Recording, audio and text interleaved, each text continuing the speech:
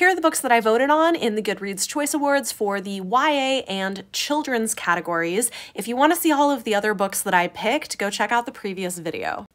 For young adult fiction, I went with All My Rage by Sabaa Tahir. This book is incredible. It just won the National Book Award and it is so well deserved. Made me sob.